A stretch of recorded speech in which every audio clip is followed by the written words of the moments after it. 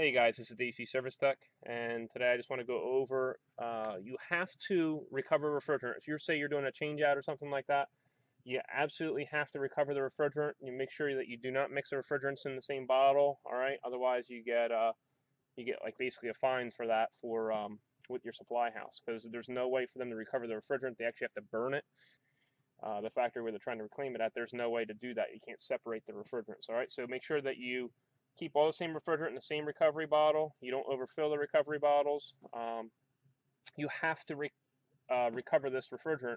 If you don't, you just release it into the air. It's a $37,500 fine per day and per occurrence. So say you do it 4 times in a day, it's $150,000 in fines. All right, so you want to make sure that you're doing the proper things, and that's why they want you to get the EPA certification. I suggest just going right for the universal if you can.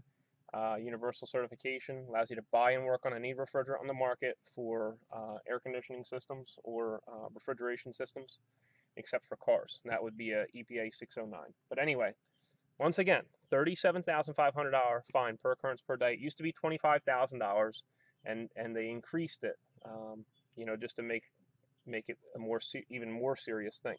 All right, for turning somebody in doing that, it's a $10,000 reward. They try to incentivize somebody doing something like that,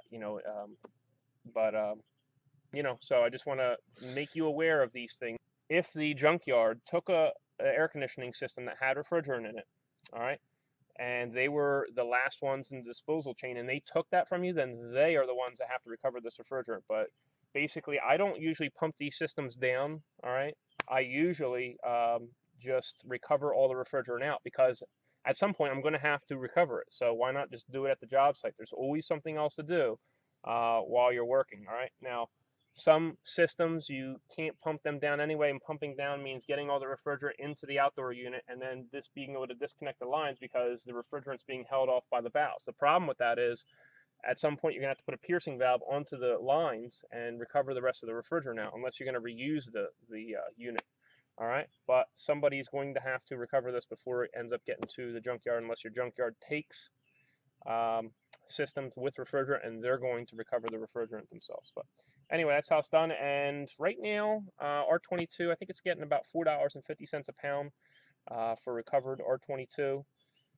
So if you do pull 10 pounds out, that is about 45 bucks or so at this point in time. But obviously that's always going to change.